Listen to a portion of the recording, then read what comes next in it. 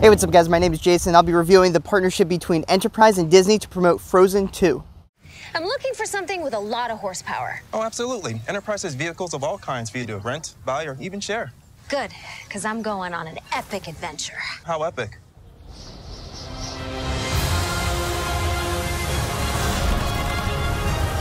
Whoa. I know, right? The one place to go for all the places life takes you. Enterprise. Dual climate control? Now who has magic powers?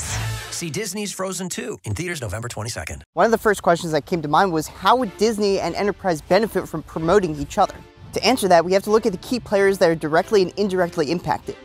Kristen Bell is a longtime spokesperson for Enterprise, and she also happens to be the voice of Anna from Frozen and Frozen 2.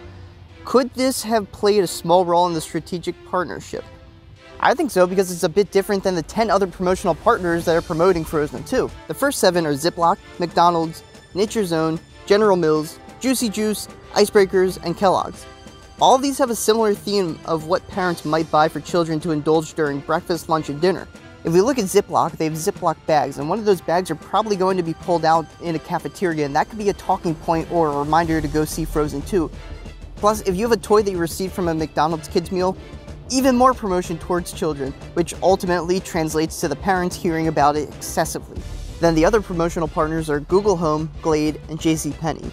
Those are also a bit different, but with all of these promotional partners, Frozen 2 will be everywhere in retailers, and it's going to be really hard for you to miss when you go shopping. So does it surprise you that the pre-sale tickets to Frozen 2 sold over $100 million worth?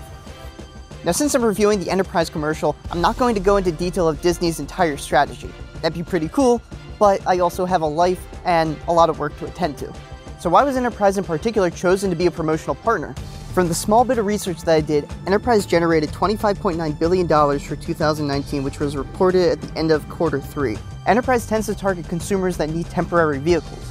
The reasons for that would include accidents, theft, mechanical repairs, special occasions such as leisure and business trips, and I guess weekend getaways. And then they also cover consumers that also want to buy and share vehicles. Basically, these are the same people that are going to be buying the tickets for their children to go see Frozen 2. And if you go on the Enterprise website, they also have downloadable sheets if you're driving on the road with an Enterprise car and the passengers, aka children, need something to do. The children are going to be way more interested than the parents, but it's the parents who are going to actually be buying the tickets, and there's just about nowhere to escape Frozen 2, so shop, do whatever you want, you're going to see Frozen 2 somewhere. Now, as far as the advertisement for Enterprise, it was more about getting its name out there and possibly branding itself as a company with multiple options to choose from, such as smaller, large vehicles, the bells and whistles for you to enjoy an epic adventure on. However, it does depend on the location and time when you get these vehicles, so they may or may not have them, so take that into account as well. And lastly, the outfit that Kristen Bell is wearing is the same exact outfit that Anna is wearing. Did anybody else catch that? Go comment your answer down below and leave a commercial for me to review for the next coming weeks. You can find out a little bit more about that in the description. But aside from that, go like and go subscribe because I post videos every Wednesday.